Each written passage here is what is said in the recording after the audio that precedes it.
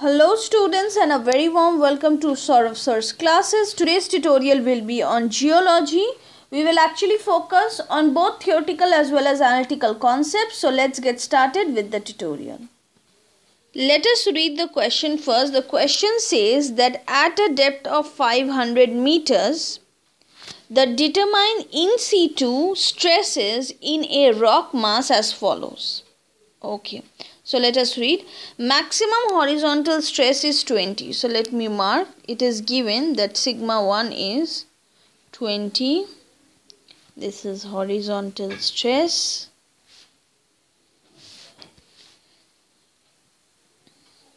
Then minimum horizontal stress is 8. So sigma 3 is 8. This is also horizontal. And lastly, the vertical stress is this. So sigma, this is sigma 2, 13.5.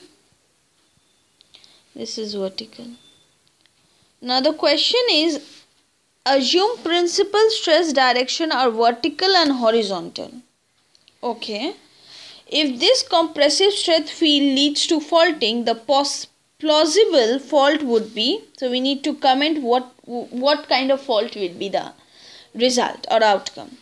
So let us see. Normal fault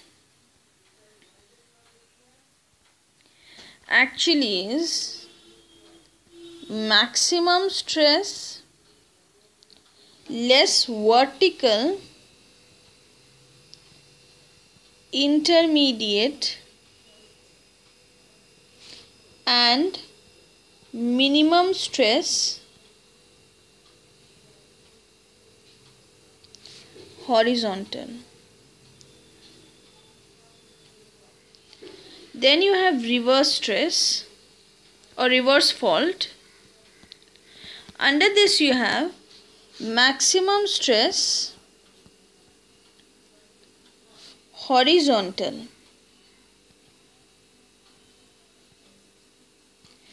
intermediate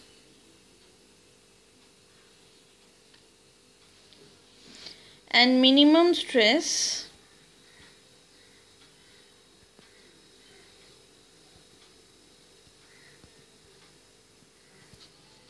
are horizontal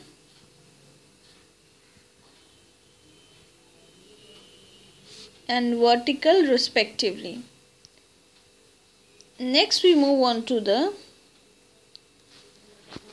strike slip fault. So here maximum and minimum stresses are actually horizontal and the intermediate stress is vertical. So if you go by the information that is provided in the last two lines of the question, you can see that we need to stop here because strike slip fault exactly this particular analysis show that it correctly fit in with the description that has been provided in the question. That means we should stop here and then C will be the correct answer to this particular question. Now let us move on to the next question. The next question says, if a rectangle is deformed into a parallelogram of equal area by simple shear deformation with shear strain given by gamma parallel to abscissa, the displacement matrix will be, so we have 0, gamma, 1, 0. This is our deformation matrix for simple shear,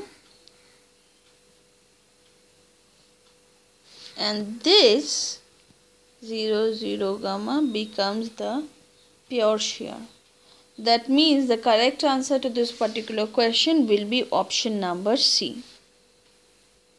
So I hope this short tutorial on geology was helpful to you guys. If yes, then don't forget to hit the like button. Do subscribe to our channel as we upload videos on regular basis. Not only Our tutorials are restricted to the subject geology, but also on other subjects as well, like economics, mathematics, physics, chemistry. You just name it, we have it.